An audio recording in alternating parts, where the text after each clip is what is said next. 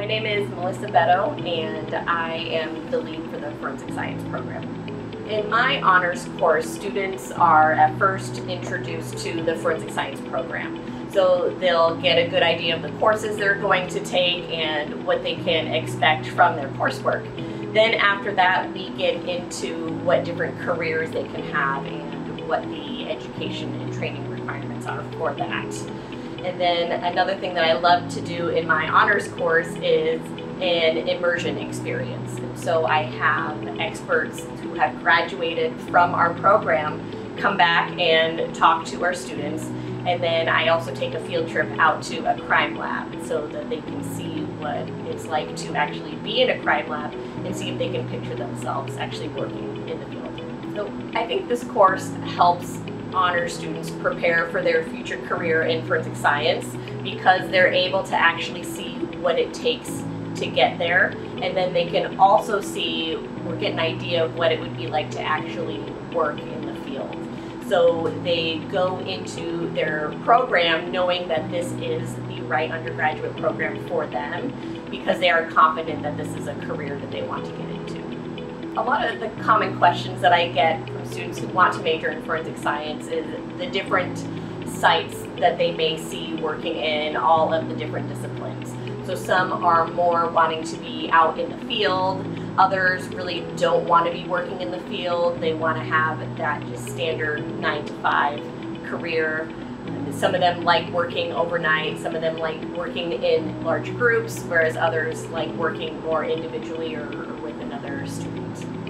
So one thing that we commonly talk about in my honors course is writing a resume. And so as freshmen, I teach them the things that they need to know from all of their science courses as they take them so that they can boost their resume. A science resume is very different than any other resume that students have written, and it needs to be detailed in all of the different science disciplines and hands-on experiences and labs that they know how to do.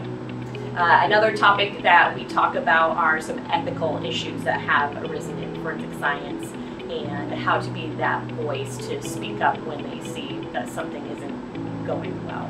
The biggest advice I would give to a student starting a career in forensic science is to really walk the straight and narrow path, so to speak. So they want to make sure that they're always engaging in activities that will benefit them now and in the future and not detract from that. So we talk, for example, about drug use, about obeying all laws, even minor traffic violations and things like that, because all of that can come up in a background check. And it's just those minor things or little things, or sometimes big things, that can happen that will keep them from moving forward in their career or even getting it started. So the advantage of hearing all of this during a student's freshman year is because they, first of all, they know what they're getting into with their degree program, but then also they know what they need to do in order to get to where they want to be. At the same time, it's important for students to realize early on in their undergraduate career whether or not this is something that they really want to do. And so if it is not what they're passionate about, then this gives them an opportunity to change their path early on in college. One thing that you'll find in my honors course that you will not find in any other course or even club is the in-depth tour that we get at a crime lab.